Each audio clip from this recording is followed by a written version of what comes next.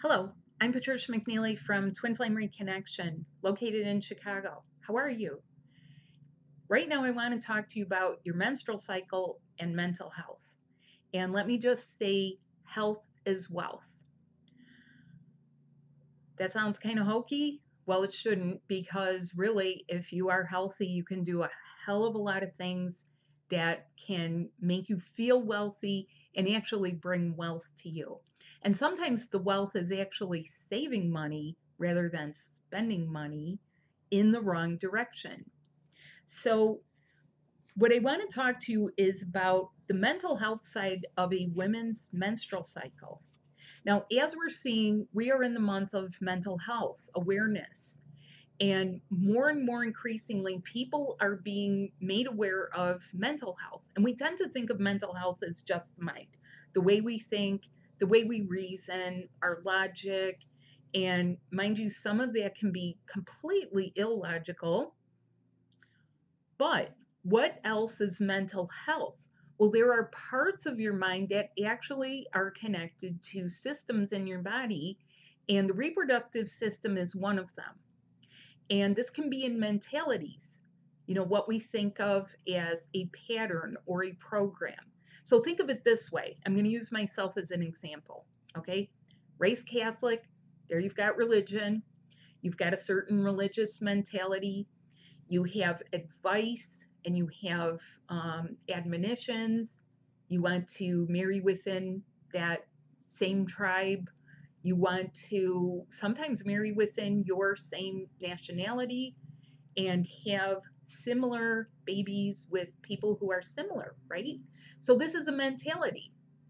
And not everyone's going to break out of that pattern. It's there, it's in there. But it's also tied into the reproductive system, which means the menstrual cycle. And it means the baby wish, where people wish for a baby or they get pressured by other people. Hey, have a baby. And I've seen this happen. Someone will no sooner have a baby and someone will say, well, when are you going to have the next baby? Why is it that people have to deal in drama? And they're so interested in other people's lives and like, when are they going to do the next thing that will liven up their life instead of paying attention to their own life, right? Why is having baby after baby healthy? It is actually not that healthy for a woman's body. A woman's body needs full upgrading again before having the next one. And yet, if you're Irish like me, there are tons of stories of huge Irish families and Irish twins where the kids are born 11 months apart and, on and on and on. And it's not just Irish people. I'm saying this because I'm relating to some of my own upbringing. Mental health also includes how you feel, your mood, your emotions. So this can be mental emotional issues with people. It could be the in-laws, it could be the parents, it could be your own children. And again, tied to your menstrual cycles, your menses, your cycle, your reproductive area, the areas where you're quite literally attached to your people that you're created from and that you're a part of. But you can also feel like you're not yourself when you have it or when you're having a hormonal cycle. Now, not a lot is known about hormonal cycles because as you go through Ascension, your hormones will not make medical sense, but they do make sense if you look at it in the scope of this is Ascension and you're going to detach this first so you can detach this, and then you could detach this really big, deep thing, right? So it makes logic if you look at it a certain way. But if you look at it sometimes from a scientific or, well, I should say maybe more like a medical point of view, it may not seem to make sense. Why would it make sense that you have a migraine headache when your menstrual cycle's down in the private part area, right? Why? Well, I know the reason. So, headaches, feeling like withdrawing from people, feeling moody, okay? There's other things, so we're not done yet. Not eating right, cravings. Why is chocolate such a big thing for women, and why do women crave it when they're going to start their cycle? It can start up 2 or 3 days before. God, you got to have chocolate like it's going out of style. Chocolate, chocolate, chocolate, all kinds of chocolate. I know some of you, you're going to rationalize it by saying, well, I don't eat the sugary chocolate. I eat the 72% cacao, 98% cacao. I don't care. It's still a craving. You can rationalize it all you want. Why? What is the core reason? That's what we're here to get at. Why would it be a thing? And how can it normalize and balance? Okay. You can feel cranky. You can feel hysterical. You can feel flat, low energy, depleted, vaguely depressed, and you'll swear that there's people around you that are energetic vampires. And that's not always the case. You could wind up losing your job. You could wind up losing friends because of tiffs, because you were in a mood. You could wind up having an argument with your spouse or your kids. Or how about some of those families where there's 4 female children in the family, all on the same wavelength? Okay. Did you ever hear of the tribal hut? Yes. There is a reason that women, many, many centuries ago, and still do, go into the hut all at the same time so that they could all be on the same cycle and all cycling at the same time. That was in alignment with seasons. You're leaving those kind of earthly alignments. It will not have the same bearing on you. And there are other parts of you that have been attached there because, yeah, you could say it's maybe an earth program so that you're aligned with earth's ebbs and flows of cycles and lunar energy and solar energy, seasonal energy. What about if you get passed over in favor of men because, some people are just less trouble? I mean, after all, you're in a mood once a month and people are supposed to understand, except they stop losing, they stop having tolerance and they lose it. They just lose, they're saying this isn't, worth the trouble.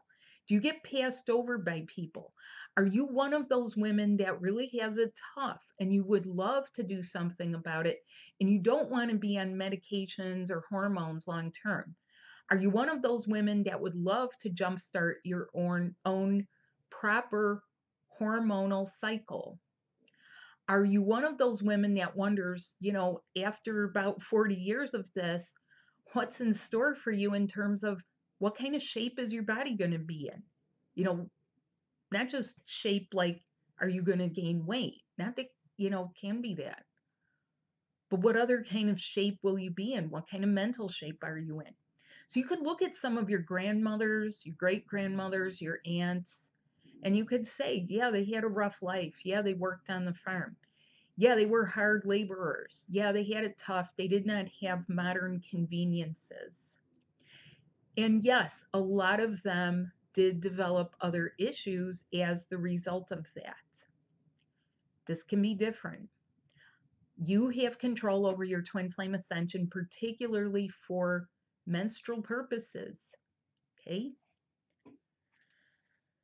There's so many other parts of the topics, mood swings and your mental health. How many women feel bipolar and yet there is real underlying core issue because you have someone that you're connected to?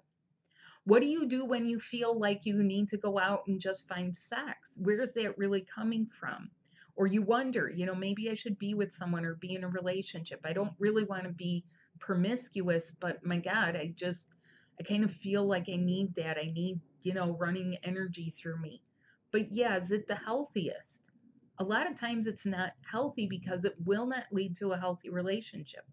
And if you give in to that, your other half will too. So I put it in the context of you as a twin flame because frankly, you are a twin flame. Hey Patricia, is everyone on the planet a twin flame? Yes, I am certain that everyone who was invited here, you have another half of you and you have an etheric body connection to that person.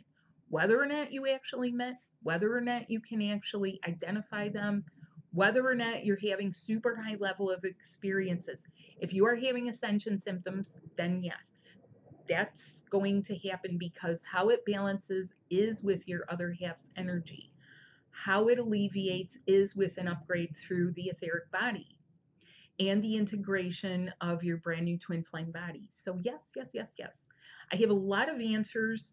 And again, would love to say this that I have answers that the medical community does not have. And I'm not here to bash the medical community, not whatsoever. I have a lot of respect.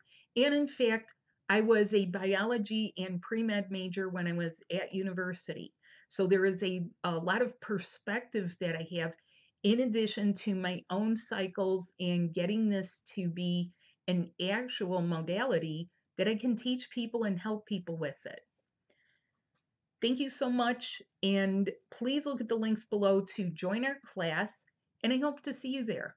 Bye now.